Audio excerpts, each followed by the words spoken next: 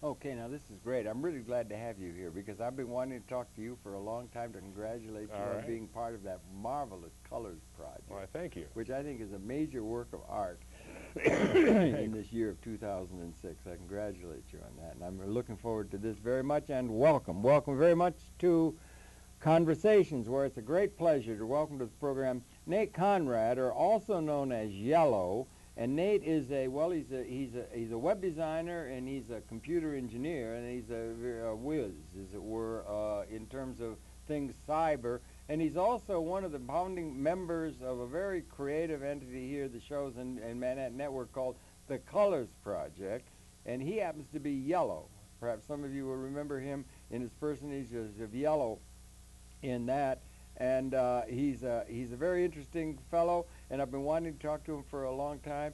And Nate, Yellow, welcome yes, very much thank to you. Conversations. All It's a right, great thanks, Hal. pleasure. Yeah. Excellent. So, How's like everyone? I said to you before, we like to share. Maybe you could share as Nate, okay? We Sure. can talk Yellow, Nate. We're going to show a clip of the Yellow, colors. yellow then. Nate, yeah. Yeah, right. Anyway, Yellow's could a you little older than oh, Nate, actually. Nate, no, Nate. Yeah, You've been well, Nate all your life, haven't you? Yellow's 570 years old. What? I Yeah. don't know. Well, really? Yellow Yeah. comes. Why do yellow comes five? Oh, because Prudenia. Yeah, From Prudenia. He's right. crash landed here We're on gonna have to planet go Earth. into all of that All in a right, little while because all we're going right. to show a clip of that. It is data art at the highest form. It's great. It's Academy Fantastic. Award stuff. But anyway, Great. share with us, Nate. Okay? Nate Conrad, and you are a cyber whiz, are you not? Sure, Uh-huh. absolutely. I do a lot of computer work. I design websites. I've recently designed a site called Art Life Collective, Okay. which is a site, it's an art gallery, it's a collective, Right. where any artist can go and upload a t-shirt design. And it's added to the gallery, and they create their own little page, and they Right. have their own section, and they add a bio and little information about And they're in themselves. business. And yeah, Yeah, and basically, they when they submit artwork, it's Right. added to the gallery, and people can shop for it, Uh-huh. and they can select the design that they want, Right. and it appears on a T-shirt, and they can select the color, and it shows them what the color is, and they can pop up the design to see it close up. And you can actually shop and build your own T-shirts. That's So you great create for your own artists, thing. for artists, right? Absolutely, it's That's for artists. really great, And yeah. the artists all share in the profits. All right. Yeah, it's You definitely. share, right? Well, So they if get a pretty artist good. A makes 200 sales and artist B makes no sales. No, they- well, you how do get- you work that out? Oh, you get basically I they don't share mean the they share prize. in the profits with the company. Oh, with the company, They you're the share- company. No, No, you're I not just the- designed the site. You design the site. I designed the site. Oh, John, I see. actually, John John. Kowalski did the programming, Oh, and I yeah. did the design. John's another He and I, guy. we collaborated on that. You one collaborate together. on that Yeah, and the yeah. Colors Project along with Oh, Kirsten. we do right? a lot of. Well, she didn't have anything to do with that Yeah. website, but she has a lot to do with We're the getting show. ahead of ourselves a Oh, little bit yeah, here. just And a little besides, smidge, I you only know. got a chance to get, and also, I wonder if you could, because Okay. you're in cyber and all that, but could you share your own background? Where you were born and raised and drug up and that kind of thing, education, that kind of thing. Sure. As Nate Conrad, As cyber Nate, yes. whiz, Well, I theatrically moving kind of character on Sure. Yeah. I was born in New Jersey. Okay. You know, I've never lived a day of my life in New Jersey. Really? Yeah. And shortly thereafter, So you were born and you went the very night? You went right? well, right you from know, okay, Okay. maybe a couple of days. Couple of Couple of days. We were living across the river in New Hope, Pennsylvania. Okay. And beautiful town, and back then it was a really exciting artist community. Wait a minute, you were born in New Jersey where? Down south? Flemington. Flemington. Where is that? South? The South Jersey or It's south? got kind of, you know. So you're it's not about- right across the Hudson River in New York City area? No, no, You no. weren't born there. You were Yeah. born there. Okay. Kind of Bucks County. Bucks County. Bucks County, Beautiful. yeah, It's great. absolutely. Yeah, it's great. Okay. Okay, yeah. And Uh-huh. so I lived there for a very short amount of time, and my mom took off and joined a religious cult, and Joined a took me religious with cult, yeah. her, and we traveled around the country What through about my your dad? formative I don't mean years. to pry. Oh, she just up and left. Oh, really? So yeah, and so the That's adventure pretty began. That can be pretty traumatic. I was pretty young, so you know, I were didn't pretty really. young. You're talking infant Yeah, or 5? maybe 6? one, maybe That's one very or young. two. That's you know, very young. yeah, my memories are very, Yeah, you know, vague on that, minuscule. right. Yes, Yeah, you know, okay. maybe a little older, maybe like 3 or 4 actually. 3 or 4, yeah, formative Yeah. years, yeah, okay. And from there, Which religious cult, if I could? the Divine Light Mission. I don't know that one. It's yeah. kind of Indian meditation. Right. the Guru Maharaji. They've changed their name. They've kind of rebranded themselves, actually, in a way. Guru Maharaji? Yeah. No, okay, I don't know him, but okay. Oh, well, you know, I don't really know him all that much either. Okay. It's not anything that I've really... It was a New Age thing, a New Age setting? New Age yeah. thing? I mean, your it mother was was into that 70s kind of thing in yeah, 70s, yeah. right? Okay. So... Do you have any memories of that? Oh, lots of memories. Yeah, really? Oh, amazing Even though memories. you were young. How long were you there? Oh, well, I mean, you know, she's still, you know, pursues this. It's yeah. It's based on a series of meditational practices. Okay, okay. And it's nothing that I've ever, you know, pursued myself. So I don't really know too much about it, but that was a collective context you were in? A little bit. Nurturing you know, we context? You remember it warmly and well? Oh, and, very much so, yes. Okay. Oh, absolutely. Okay. Communal? Communal, yeah. Well, actually, we lived on a commune for, I called it a commune. Yeah. You know, my mom says it was more like a kibbutz. And that was up in Montana. And I was in the mountains of Montana in an Indian reservation town. Is that where it was located? No, it's international. Oh, it is? Oh, it's yeah. a large thing. No, yeah, it's a big thing. And, you know, we traveled all around the country and lived in Colorado for a little while. Well, actually, we moved out from Pennsylvania out to Mill Valley, California. Mill Valley's great. And eventually across the river, or, you know, across the bay to San Francisco. From there to New Mexico, Arizona, staying briefly, and actually stayed for a while in Colorado. And I went to a school that was a private school that was a part of the, you know, the lack of, yeah. Oh, it was a long time experience. Still continues with your mother and yourself. Do you still feel related to that? I don't mean to pry. Not so particularly. Much, Not particularly. Do you have but friends from that time and everything? Relate back, and you see she has a lot of friends. Do you feel like that's extended family, or sometimes, did you feel like that? Sometimes, was it an extended family context? You had uncles and aunts and things you could... No, not really. Not really, okay. Not really. I think kibbutz, you know, yeah. Yeah, I mean, there's such an ever-changing cast of characters, and we, you know, I had two sisters along the way, and we would do things like, we were up in Montana, we hopped in a van and drove down to Los Angeles, and from there we took a Greyhound bus across the country to Florida, you know, and stayed there for a while. Is that at a relatively young age? At a pretty young age. I mean, pretty young. Yeah, What quantity? 15, 16? Yeah, no, this is all 20? before I'm like even 11 years old. Oh, well, this that is all is young to be years. traveling across Oh, the country. yeah, all like over that. the place. Sort of vagabond. It was an interesting context. It's not your usual suburban no, not thing, at all. right? Yeah. It was very moving a lot and everything like that, right? And you think that was a good apparently you've come out very well. Yeah. Look at it. It was really creative, right? Yeah, very creative. Was it creative context? Or absolutely, okay. absolutely. Yeah.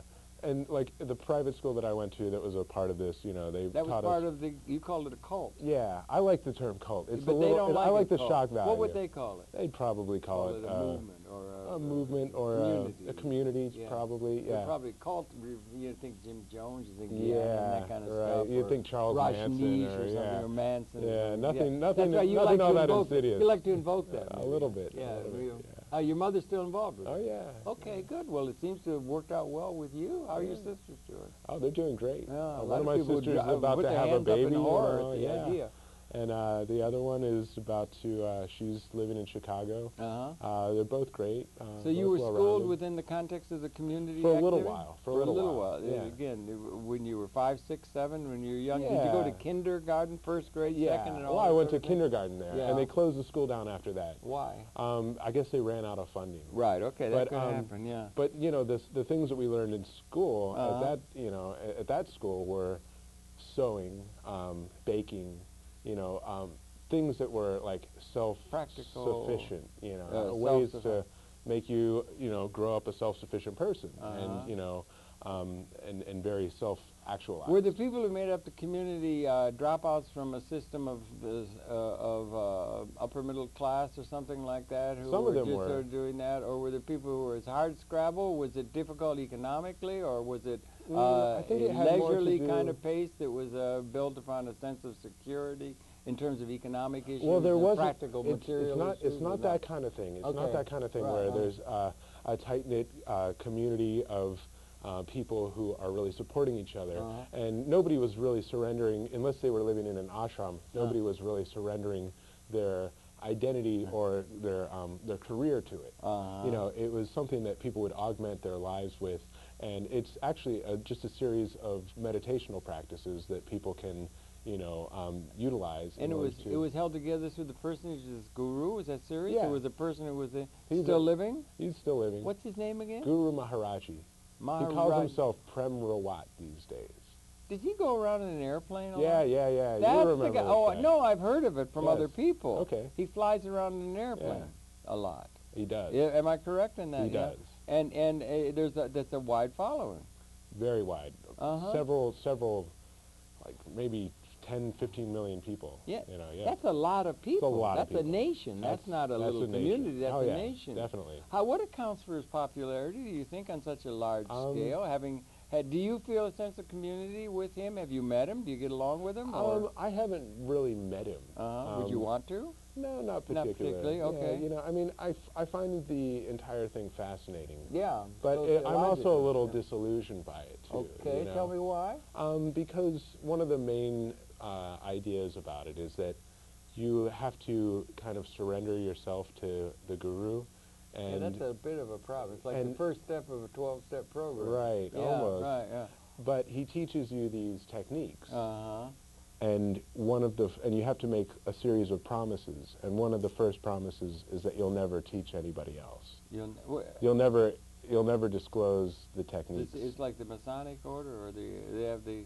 Yeah, there's certain secret societies, Skull and Bones. Yeah, there's a certain aspect of that too. What's the rationale for not letting anyone else know it? Well, because he's the person who provides the information. He is the conduit for those techniques. Okay. So they live through him. So it's got, so if you want that, you do it.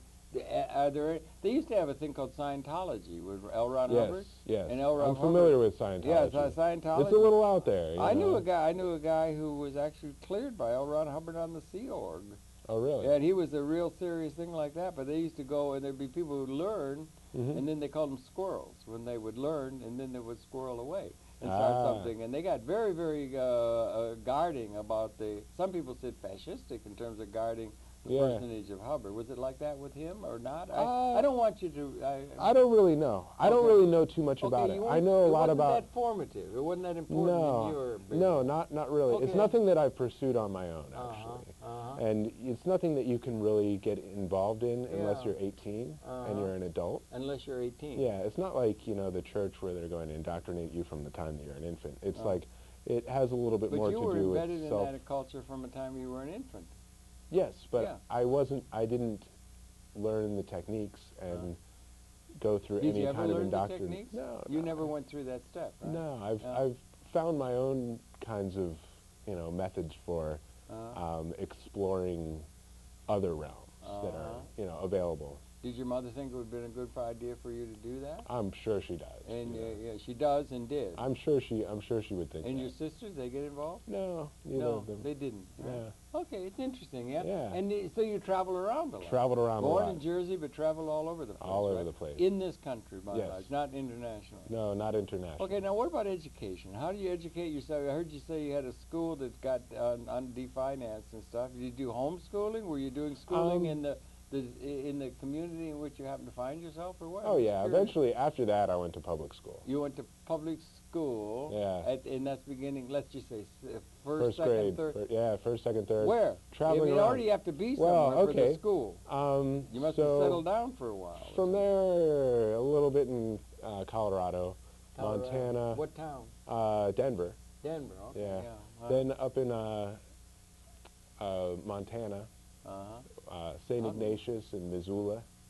And from there, I took a little hiatus because we were traveling around and, you know, not really grounded enough. You were with your mother all the time? Yeah. And, you know, wound up in Florida. I think that was the next time I really went to school. And oh, wait a minute. You didn't go through a normal thing. Most people go to school. They go to kindergarten, first grade, second grade, third grade, fourth grade, fifth grade. You know what I mean? Up to high school and that. Yeah. Yours was a little bit more all over the place, yeah. Fragmented. Fragmented, punctuated. To a certain punctuated point. Equilibrium. Exactly. Yeah. To a certain point. And at that point, I, you know, I guess that was about fifth grade. fifth. and maybe sixth grade, around so sixth you're about grade. 10 years old or so, yeah. Yeah, a little older than that. That's normal, yeah. And at that point, we settled down to a place, and I stayed pretty That much. was Denver? We stayed put. No, that was Orlando, Florida. Orlando, you Yeah. settled down for a while, went to Yeah, school yeah, the normal exactly. way. Liked school or didn't like it? You know, I was kind of indifferent. You know, I mean, it was something that I had to do. I was interested in certain things. Girls? Of course. Yeah, you right. know, Okay. yeah. Yeah. That seems But, to be something the hormones demand, yeah. Exactly. Yeah, And eventually, when I got into high school, which Uh-huh. was ninth grade, I got into the first year of the fledgling video productions program. Okay, because it And- sounds like the yellow we know. All right, Yeah. exactly. And Uh-huh. at that point, Uh-huh.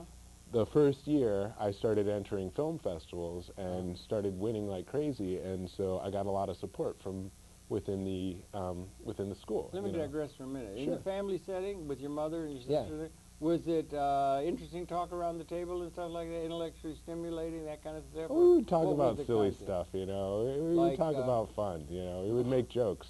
Make jokes. Yeah, it was always light. Were you a know? town clown? I mean, were you the clown in course. class, making jokes and everything? Yeah, making people you know, laugh it's and funny. stuff? I was Yeah, telling yeah, some yeah, story the other day. I I don't this, want to say wise ass, but I mean, you know what I mean. I was never a were you wise ass. hijinks? Were you performing hijinks and I was trips to just- the principal's office and that sort of thing? Or no? every now and again, but Okay, yeah, not so much because Uh. I was a little bit more.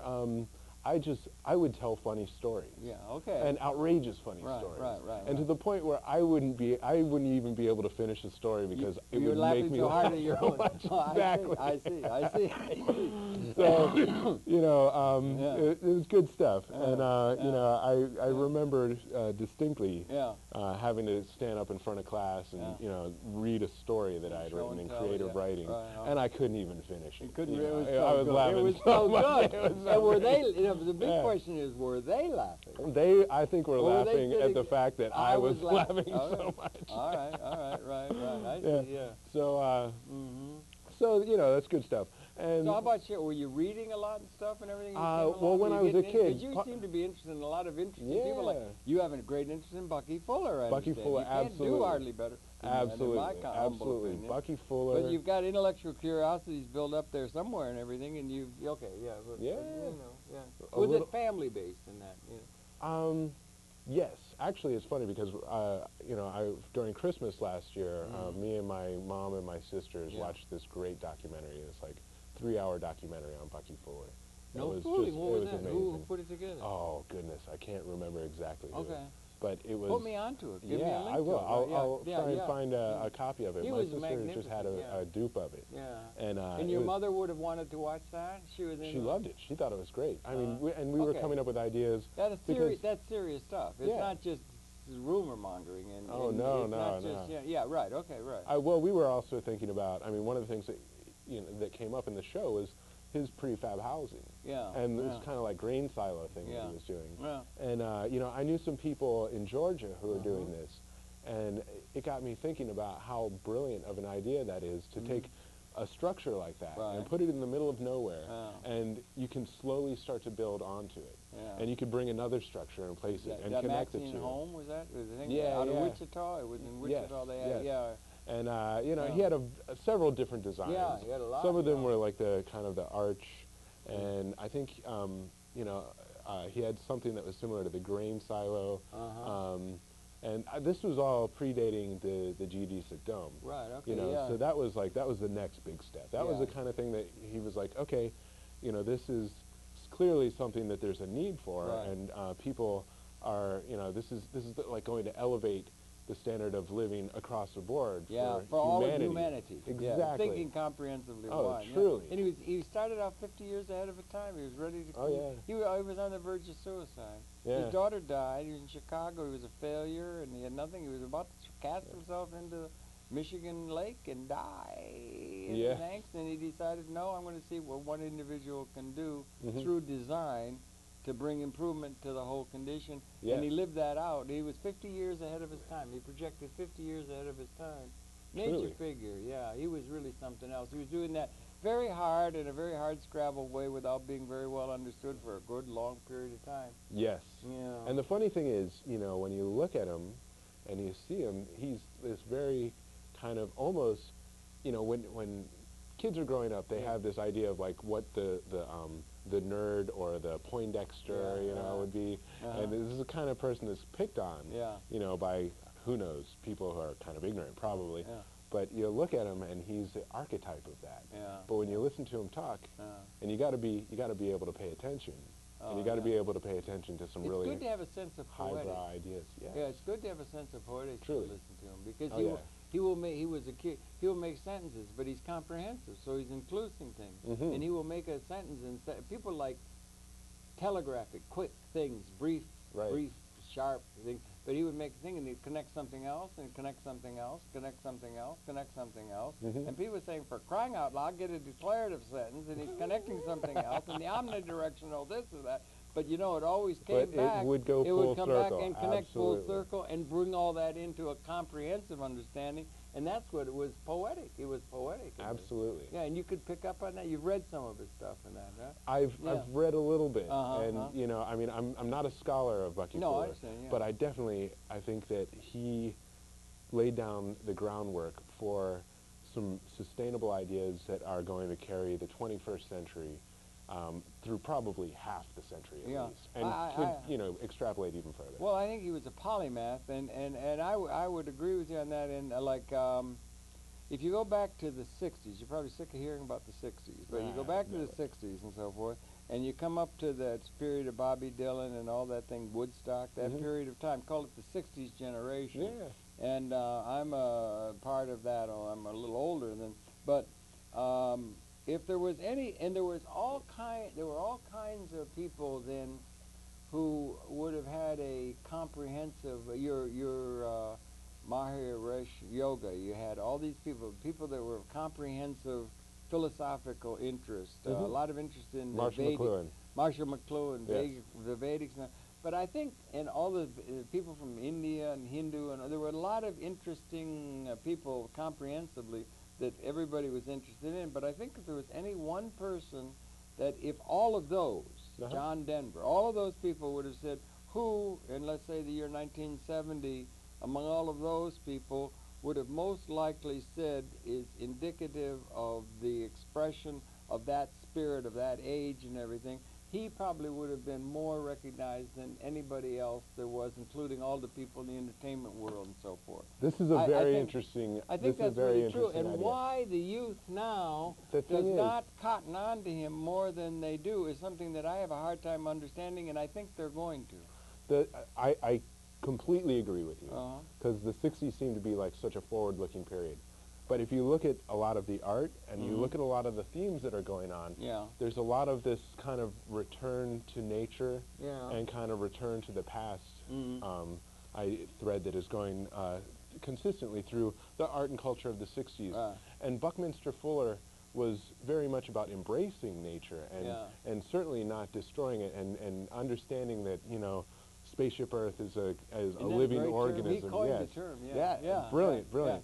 And but he was so technologically oriented and so future oriented, and you know, a lot of the kind of, because a lot of the hippies seem to go, you know, reflecting to the past and reflecting to periods that were kind of like, you know, what they consider to be a time that was more innocent. Well, it's like trying to go back to the Golden Age or something. Right, or the ancient classics you're going to draw upon in a Renaissance kind of sense. And a lot of people got associating, in the evolution of consciousness, we're particularly unique in being able to extend our consciousness through technology and make the environment other than in an Eden-like sense is given that most of the creatures address it with. Because we can make the world different than it is. And so if you're looking at a world, and at that time we had a raging Vietnam and so forth, and there was a lot of what would be called alienation from the system in place. Serious alienation. I mean, it was a pivotal point. But a lot of people identified that technological capability, mankind's role in universe even, with the negative aspects of what our capability was emerging. So they wanted to retreat from that affecting the environment, and that's technology, and they became anti-technological. A lot of people did. And that was unfortunate, because Fuller was very much in terms of embracing, utilizing, and through anticipatory design science, creating a world where you can allow the good to come out through design rather than through politics. Absolutely. And But a yes, lot of people and get through their design, through design. through I mean, design, and yeah. and using design as the shaping and guiding principle of social change as opposed to like a political agenda. I think so, yeah. And that, he that wasn't, really, he never was particularly political at all. He just said they called it an anticipatory design science revolution. yeah, And they had nice. they had this decade, 1965, 1975, the design science decade. Yeah, and I that was reading a, about this the yeah, other day. that was a very important thing, and that grew into world game, where they Yeah. were taking unideologically larded view of all the trends upon the earth as a system. Yeah. And, you know, population trends, new materials, design capability. All of doing these more are really hot taking topics these for things, me right taking these things into account, non-ideologically larded, like our CIA intelligence will do when trying to get an idea of the world, because they have an agenda. His was to bring the maximum benefit to the greatest number of people without violating any ecological problem. You know, Like, taking a broad how dare context. he? How dare Yeah. he? No, Like, but that I had that had a tremendous resonancy Yeah. among a great deal of the educated population, say around 1969, 70, the time of Woodstock. He probably would be more recognized as a leading figure then in the spirit of that, I would submit, than anyone else, including all the entertaining peoples, including the Beatles and so forth. But why the youth doesn't continue with that, and I think there's going to be a rebirth of interest Yes. in him because it's beginning to surface again. I'm glad to see you have had that interest for a while. Well, one of the things that really resonates with me Yeah. is, you know, some of the ideas like the population Mhm. and the population explosion and Mhm. the idea that people have this social agenda to have large families, and large families that have large families Mhm. create large families that have large families. Mhm. And so this is a trend that is a little bit antiquated to me because it's a kind of socialized agenda Mhm. that's born out of religious ideologies that are based on ideas that were designed when people were not as abundant, and so the idea of Right. proliferating a population Mhm. seemed to be a really good idea because Mhm. it was like strength in numbers, and you know the bounty Well, of a larger population is going to Right. mean, you know, more people to Yeah, make a lot of people things. say that's the biological purpose, to pass on your genes.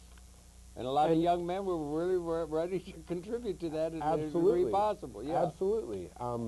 But you have to also understand that Being a evolution little from facetious. oh no, I understand what you're yeah, talking about. yeah. I'm reading a Richard Dawkins book right Oh now. yeah, yeah. And, The Selfish Gene. I'm yeah, reading it right yeah. now, and He it's was an just amazing he book. was just here a little while Really? ago. He made a tour here. Yeah. Oh, wow. He's really a voice that's worth Yeah. listening to. Yeah. Yeah. Truly, Uh-huh. truly. And one of the things that's amazing to me is that, you know, that is not really a sustainable and evolutionarily acceptable option. Well, you brought as brought much. up one little thing there that Fuller also addressed when you said there wasn't enough scarcity. Yes. And he brought up the idea that we were perhaps, in a sense, to offset the destructive scenario that the technology boded. We just dropped the atomic bomb on Hiroshima and all that. Right. But and we had the Vietnam thing going. But that there's a living reset. We have to move from living. And he had a coefficiency of what he called haveness, haves and have-nots, that came out of the world game. He was the one. There were others, Murray Bookchin and some people on the anarcho side and others. The idea that we may be crossing after 200,000 years, he thought it was longer, but we know now it was 200,000 years of human existence. We were at a point where, by the First World War, the technology had done where we could postulate haves versus have-nots on a world system scale.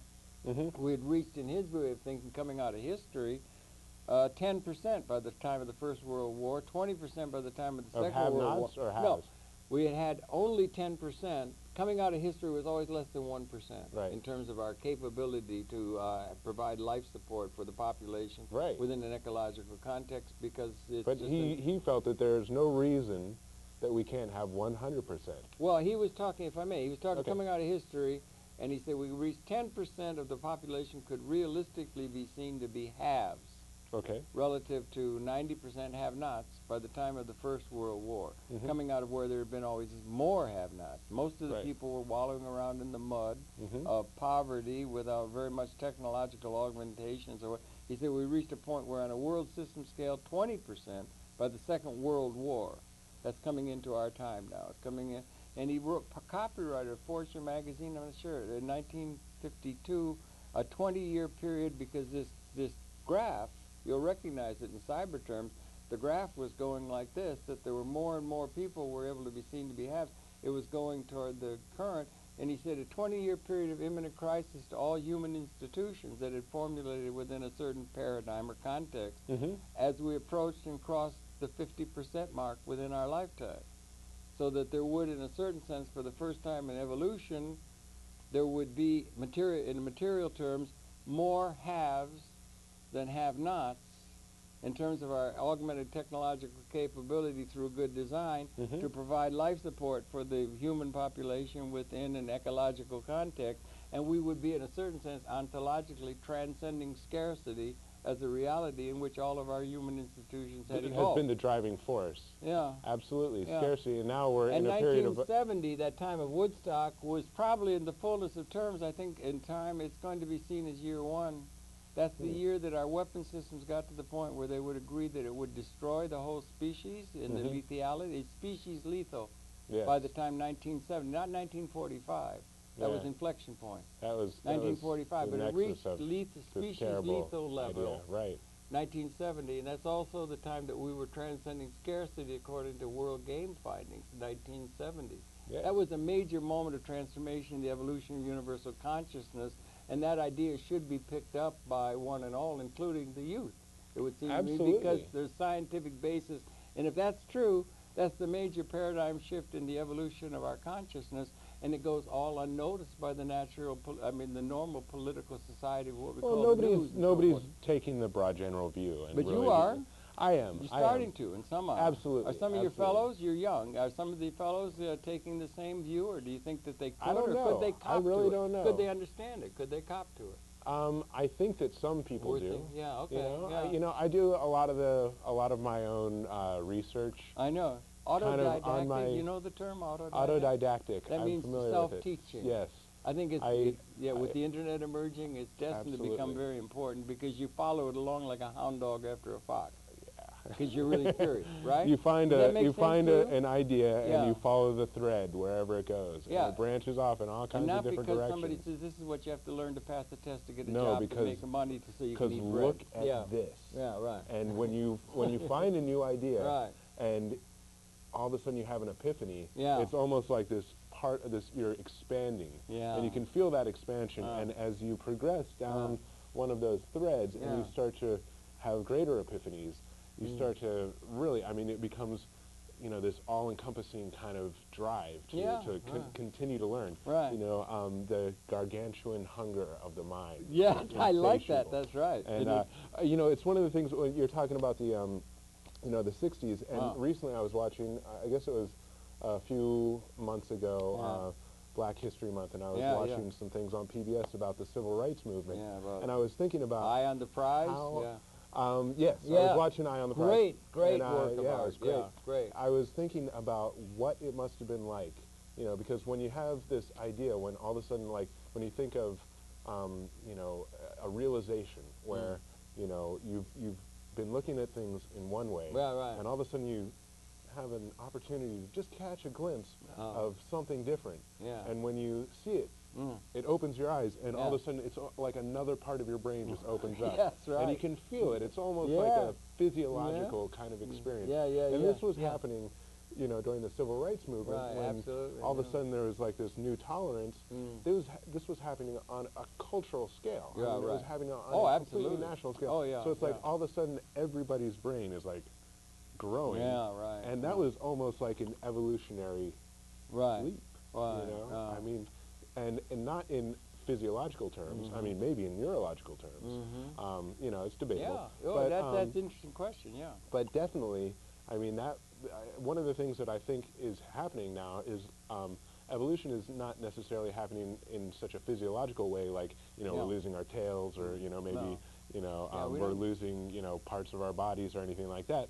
But it's actually happening on the neurological, technological, and using tools and technology to extend our consciousness, our reach, our abilities, our options. That's right. And I connect that's all been of these unique things to together. us over all the other creatures, seems to me. Beavers make nests, Yeah, right? beavers make nests. Birds make nests. Birds Beavers make nests, dams and beavers stuff, and they make definitely. a little bit, but they don't change it. We're unique, and we got to take the measure of the universe. Oh, well, and it's a form of consciousness. Okay. No, we can debate whether All this right. is actually more advanced or not, because if you think More about advanced than what? okay, The other creatures, or it's you all know, one system? well, John Lilly talks about Yeah, John Lilly with the dolphins. Dolphins And, you know, is he's great. convinced that dolphins are the most intelligent creatures on the planet. Well, I've had arguments with my son about that. Oh, too. yeah? You made definition of intelligence. Well, one of the but things they're- that I read a few years ago was that he was convinced, and I mean, I'm sure he has plenty of data to back this up, but, you know, I wouldn't be able to you know, pull it out of my head right now. But he was convinced that the clicks and beeps that dolphins communicate in is actually binary holographic data. And that- so yeah, they're that's right, communicating yeah. graphical images to each other. And I don't think they make war. I don't think they do either. I don't either. Yeah, and he has sensory deprivation. He was Yes. involved with that because Yeah, it I gets used into to. another. I actually used yeah. to do sensory deprivation. You did. Oh yeah, You've I been had, experimenting with a lot of different things. Yeah, I was working actually at Tim Leary's website in the mid-90s. Okay. And yeah. he had a sensory deprivation tank on his back porch. Did he at Millbrook? Was that or No, no? this was in Beverly Hills. Oh, that's right. Yeah, it was way it past was in Beverly Millbrook. Hills. Yeah, Oh right, yeah, this was the Yeah. 90s. You know, So did you visit there with him? he had just died. Oh, I'm sorry. He had just okay. died. I yeah. got there right after he died. Uh-huh. I started working for his website, and you know. You helped get that thing up and going? It's still going Yeah, good? well, it's kind of, you know, this was almost a decade ago. Maybe you ought to go back and give it yeah, another I wouldn't mind it. You know, major overhaul. a major overhaul. You know how There's to a do lot that of good kind of stuff. thing with oh, websites. yeah, absolutely. Yeah, okay. Yeah, right. Okay. There's a lot of good you must stuff have in picked that. that up somewhere, but anyway. Yeah, go ahead. I didn't just mean kind to of, interrupt you. I kind of just taught myself. Autodidactic. autodidactic That's a term indeed. that's going to become more and more useful, I think, because the Definitely. liberation from the institutions that are trying to prepare people Mhm. for doing what they're told within a structure Yeah. which is now outdated Yeah. is a major shift that's caused revolutions in the past. There's one going on now. It may have the benefit of being able to have a revolution where everybody finally could be included in it, Yes. which would be a kind of revolution where you don't have to have guillotines and things. Yeah, thank goodness. But we're going through a revolution, yeah. yeah, we Yeah, are and going through a revolution. autodidactic learning by people who are following their own lead rather than being told what to do and trained to be compliant followers of orders within institutions which are outdated is a major shift Yes, that's coming, yeah. absolutely. You were at Tim Leary's website. Yeah, I was working at his website, and I would frequent the sensory deprivation tank, and it is amazing. Yeah, yeah. And a friend of mine also has one here in the city. Really, And huh? yeah, and it's You know the Orgone accumulator? the Wilhelm Reich. Wilhelm is that- Reich, Yes, yeah. First program I've never done the first orgone. program I I'd did love wa- to sit in well, an orgone first box. program I ever did in this conversation series, way back when I just, you know, and everything, was with a fellow named Greenfield who had been at the trial of Wilhelm Reich and was a Really? profound student of Wilhelm Reich. Wow. And he had an orgone accumulator. Wow. And I did it amazing. I got inside the orgone accumulator. It's supposed to have orgone energy. And Uh-huh. so I remember he said, so how is it? It's like a privy. It's like a privy. You're in a privy. Yeah. He said, how is it? And I said, well, feels heavy. I remember that. But he had all kinds of things about having to do with prana and all this kind Oh, of stuff. nice. But it was good. Wilhelm Reich was Yeah, interesting. excellent. Yeah. A lot of interesting people, are going on, and they're still continuing. Who are some of the really interesting people now? Howard Bloom. Howard Bloom. Talk to me. Howard Bloom wrote a book. He's a guest professor at NYU. Mm-hmm. He wrote a book called The Lucifer Principle. Okay. And he wrote another book called Global Brain. Okay. And he's founded a science called paleopsychology, which is basically Paleopsychology, the okay. study of thinking and thought from the time of the Big Bang up until now. That's very good. Paleo Yeah. being old Yes. thinking. Is he proposing a neo period or neo thinking or a you know, he doesn't- transformation as we look ahead in time? You know, a lot of what he does is more of a scientific expedition through, this is what it says as the subtitle to his Yeah. book, a scientific expedition through the forces that have shaped history. But that's a pretty. And There's a he- lot of history. Yeah. Back to 13.7 billion years yeah, ago. exactly. Yeah. And he's You met up with him? You talked I to him? haven't You got met in up with touch? him You yet. haven't called him yet? Or get in touch? No. Okay, you're One of the guys in the Uh-huh. Colors Project Yeah. actually is friends with him. And, Okay. You know, we're like to link I up? definitely That would like sounds to link up with interesting. him. And keep leading me toward the things that you find are good. Sure, What's his name? absolutely. Harold Bloom? Harold Bloom. Harold. I like Harold. Yeah, Howard Bloom. I should have known. Harold is disappearing from the lexicon. Howard Bloom. Harold Yes. no longer exists, I think, as a He's name. got a documentary. There's a video on Google Video. Disinformation, if you type Howard Bloom and disinformation into Google Video, there's a 30-minute video with him. Okay. And it is amazing. Yeah. The guy is a madman. Okay. And he's really fascinating. Yeah, that's an endearing term, madman. Yes. Yeah. I mean that with the Howard utmost Bloom, respect. I appreciate that. Anybody Yes. else you got down the pike, or anybody coming out of history even, or what? You like Fuller? You picking up on? Marshall McLuhan. McLuhan, isn't yes. something else? Yeah. I used to visit with him every spring Oh, really? for about 3 years. I could never get close.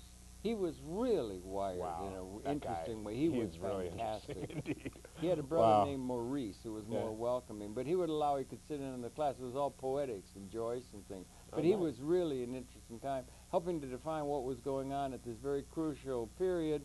Again, positing that was a moment in terms of the zeitgeist. A qualitative, transformative moment was that year, 1969-70, that will be picked up on in terms of these measurements of our capability of transcending scarcity. May be the principal qualitative transformative event in the evolution of consciousness, and it's not been picked up on yet, but would be so qualitatively transformative of all our institutions and the basis for all kinds of cascading transformations that would be liberating away from the threat of wiping out our whole species. Absolutely. You know, but it's not seen. It should be on letters 24 feet high on Times Square, and it's never mentioned. This is what we did at Times Square. Well, this is what we did in Times Square. We did our show. The Colors Project. Yeah. Okay. Well, let's flash forward to John Kowalski. Yes, meeting by John all means, Kowalski yeah. in New York. Met John, and we started working on projects together, like right off the bat.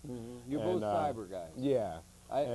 We built a site called Prudential. Had you picked up the cyber stuff for yourself just on your own? Yeah, or had years you gone ago. to some school or something? Or anything? I went to Savannah College of Art and Design for video. How long? For video. For 4 years. For 4 years. And you came in it from a video side. From video. And that took you to cyber? While I was doing the senior project, yeah. I did a computer interactive CD-ROM of video. Okay. Video, it was a series of videos, and you would use these archaic symbols to navigate through these different dream sequence video clips. Okay. And so it was you put that all together. Absolutely. Enjoy that? Truly. You really did. It was really exciting. Right. And that's what, when after I graduated, I went out to LA and, I got a job in a video post-production house and started shopping that CD-ROM around and eventually got a job working on the first 2 Absolute Vodka campaigns, which were actually really pioneering. First one was about Kevin Kelly's executive editor of Wired, his book Out of Control. And the second one was about experimental animation, and that was with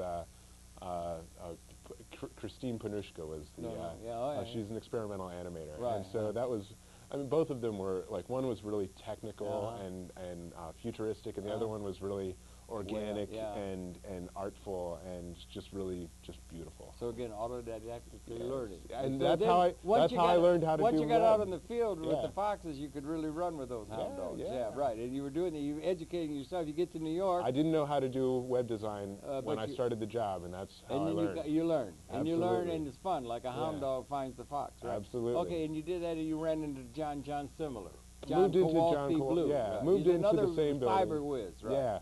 So we instantly start working on projects together, and over the course of several years, he's a dancer. Yeah. And I'm a break dancer, and so I've been breakdancing. You really? Yes, I've been breakdancing since I was a kid. Okay. And so he gets me involved with a show that's going on at the Merce Cunningham Theater. All right. And so that's my first time doing a performance in a dance performance. All right. And since then, I've done a few others, and he started getting together with my roommate, my neighbor from across the hall, and they were painting. He was red and John was blue, and I would go out and videotape them.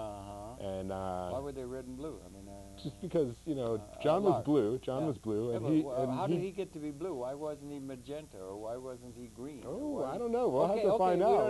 That's one of the mysteries of nature. Yeah. He became blue. The other guy became red, and I would go out and videotape them. And eventually, we were at the Republican National Convention, and we decided. And we were at Union Square afterwards, and we were hanging out, and we said, hey, let's go get some paint, and let's all paint each other. Let's paint ourselves up. So we went, and I painted myself up as yellow. You did that for the Republicans, yeah. right? Yeah, right. Well, for the Union Square, come on. Yeah. The Republicans didn't care, you know. But, you know, who knows?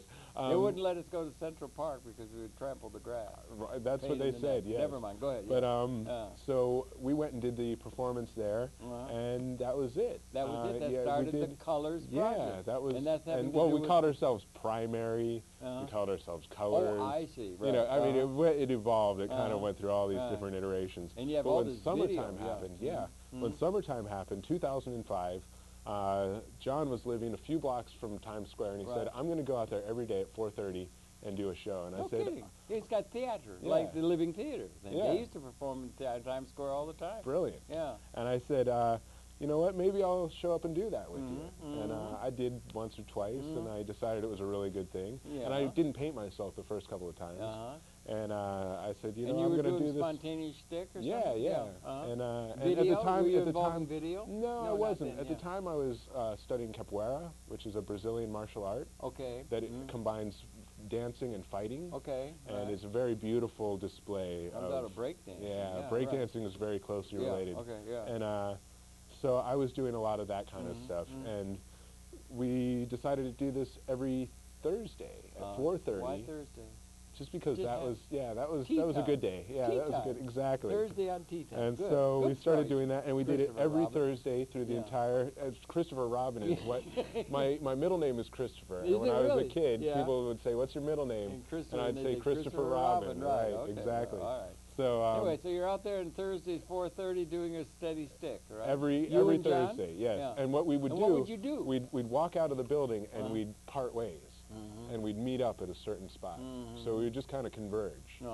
And, you know, we would bring chalk and we would talk to people. And would you pass out, were you political at all? No. It was just spontaneous? We just wanted to communicate with the people of Earth. Because we're a bunch of aliens who've been stuck on planet Earth for, you know, goodness knows, 500 years. But didn't you come from another realm, from Prudenia? From Prudenia, it's another dimension. He came here through a portal. I've been stuck here. I was on some kind of a mission. Stuck on this I've been stuck for 500 years. And my thing is like, I'm trying to blend in. Yeah. You know, I'm this yellow guy. And trying to understand. I'm trying to blend in, and I'm a yellow guy, so I've decked myself up, you know, in a black suit, black sunglasses, black hat, you know, and I'm looking like a 1950s Times Square hustler. All right. Basically. Well, and that's my version of blending in. And we actually do have a video here. Yeah. Okay. Let's. You know, can we? Have we got time? Listen. Here's the story. We got 48 in, so we got 10 minutes to go. 10 minutes. Well, let's watch a little of the video, and we can talk about that. Or so, sure. Like that. So let's run that. And this is what? What are we going to see? What we're going to see is Times Square. I believe it is July 13th. What year? 4:30 p.m. 2005. Okay, this goes back to it. Let's run it, and we're going to talk over it. Yeah. And let's give it 5 minutes or so, okay? And then we'll talk. So and let's run that tape now. If you can get it going, they're up and going. So if they don't get it, we ought to talk. Can we think of something to say until the tape starts running? Until then, you know, what happened was, this is Dr. M. Turner. This is actually one of my websites. This is a self-help website. And what I did here, is this up there? Okay.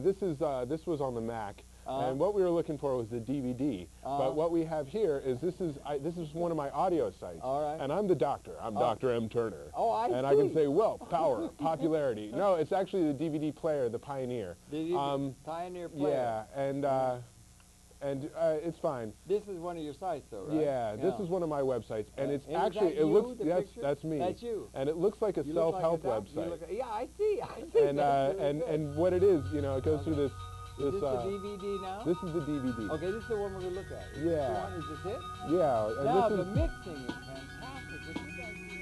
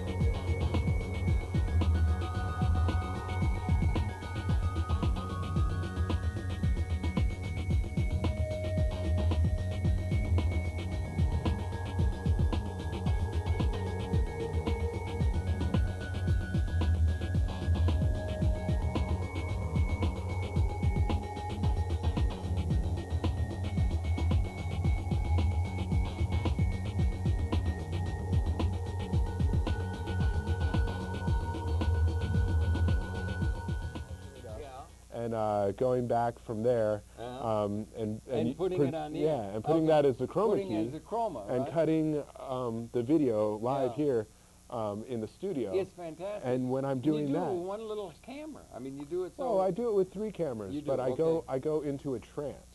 Really? And okay, talk. yeah, and when I'm cutting, we have music going on, and I start to get a vibe, and I start to cut, and everything's going to the music. And then you've also got characters on the set, and they're saying things, and they're talking, saying things, and you're and there's a relating character, that, yeah, and so I'm trying to, so I'm like, I tune into, I mean, it's an art form, it's a brother. meditation. It is a meditation. Absolutely. You maybe learn from that commune. Yeah, a little bit. Yeah. And I think that it's abstract expressionist Yeah, video. it is, or Dada too. Oh, absolutely. It's kind of Dada because it's very Duchampian, Dada. you Oh, know? yes. Oh, no, yeah, goodness. so it's art, right? And it's also involving all the cyber stuff.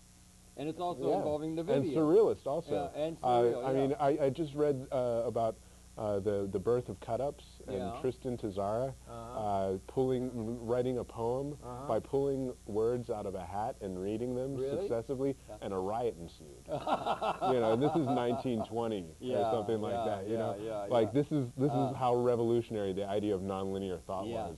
Yeah. You know, at that time, that's a big it would thing cause we're going a riot. through now. We're going non-linear, and we're going back, and we're extending, and we're getting back to multimedia. We haven't had alphabet. We're getting back to multimedia, and we're having a revolution in terms of the computing. Carbon 60 is coming. They're going to have Carbon 60. Now talk about this, because I looked this up on Wikipedia the other day. Right. And I found a lot of stuff that was really interesting. But it was like, whoa, what is this? I mean, I felt like I'd better take like a chemistry class. No, you don't have to take it's just the thing that's coming. A small guy down is a great book. Incidentally, I'd recommend a book to one and all. It's called Massive Change by Frank Mao, M-A-U. Okay. And it's all at the level of design. And they got the fellow, he just died down in Texas, who discovered this thing. It's going to be the basis of all computing. It's going to be a molecular carbon 60 past the silicon chip. When they in computing is going to become qualitatively more powerful, and it's inexorable. It's where on the other side of the chessboard you're doubling every time with the capability. It's going to be beyond Moore's law in the silicon. It's going to be based on carbon 60. Its properties for transmitting information or electricity are many times more. It's going to be exceed the Moore's law. It's probably going to kick in. I don't want to say when, 4 or 5 years, something like that. Is going to kick in, and it's the basis of all the nanotechnology as well. Which is what you were bringing me right up to. Carbon 60 is called Buckminster Fullerene because it's geodesic. Yes. And it was named and after that's what this great polymath Buckminster Fuller. Absolutely, the Fullerene. And it's a hugely important thing, Yeah. It's a little over the horizon in the future, but it's there. We should keep a track of and do anticipatory design science toward that thing that's emerging in the future. Now, one of the things that I was listening to an interview the other day with Daniel Pinchbeck, and he's talking about how he recently was at Burning Man with a bunch of nanotechnologists, and the nanotechnologist pulls out a little thing and shows them a bunch of sacred geometry on a nano scale that he grew on a nano scale. Nano means a billion. Right, yes. And so basically this guy's building, he says that he can build any shapes and forms with nanotechnology. Yeah, right. Stronger than steel. And he's saying, you know, we're going to be able to, it's not build, we're going to be able to grow any we're going to grow them. At any size. He's like, we're going to be able to grow skyscrapers. Yeah. Oh, yeah. You know, like this is the way buildings are going to be made in the future. Yeah. So like the idea of having to create this infinitely light and infinitely strong. Infinitely light, infinitely strong, and manufactured out of our own design. Yeah. If you think about the population explosion and the need to create a larger workforce to build buildings, to create industry, to do all these things, where that was a model of the past. Evolutionarily required, but you know, it was a kind of thing that would catapult our species. You know, all of a sudden when we're developing these new technologies, the idea of scarcity is going to be the stronger genes. You know, like smaller families and smaller populations, people that are contributing to that are going to be people that are actually a part of the future, really. Well, sustainable future. If I may, the sustainable, and you're able to do more with less through good design. The major thing is if you just look at computers, they're smaller. Do more with less. You're doing more with less polluting. It doesn't have to mean you nailed you have to build More with less. Well, that's the ephemeralization of doing more with less through good design. Oh, yes. And that's the essence of that. Designing populations, and designing, if you can know. get to the point where you're transcending the idea of scarcity, we're going to get to where the trying to put monetary value and all of the values now that are passed through the economic process of understanding economic allocation of scarce resources, we're going to get to a point where those conundrums that confront us and threaten us to destroy ourselves over those issues are going to be subsumed within a context where there is going to be sufficiency and more than sufficiency for all, even within an ecological context, if we make it. And we're at a test time of whether we're going to be able to make that transition rather than blow up the whole species. And you guys are really out on the cutting edge of bringing some of that consciousness to the world through public access television, and it's expanding now in record terms. And one of the things that, Buckminster Fuller talked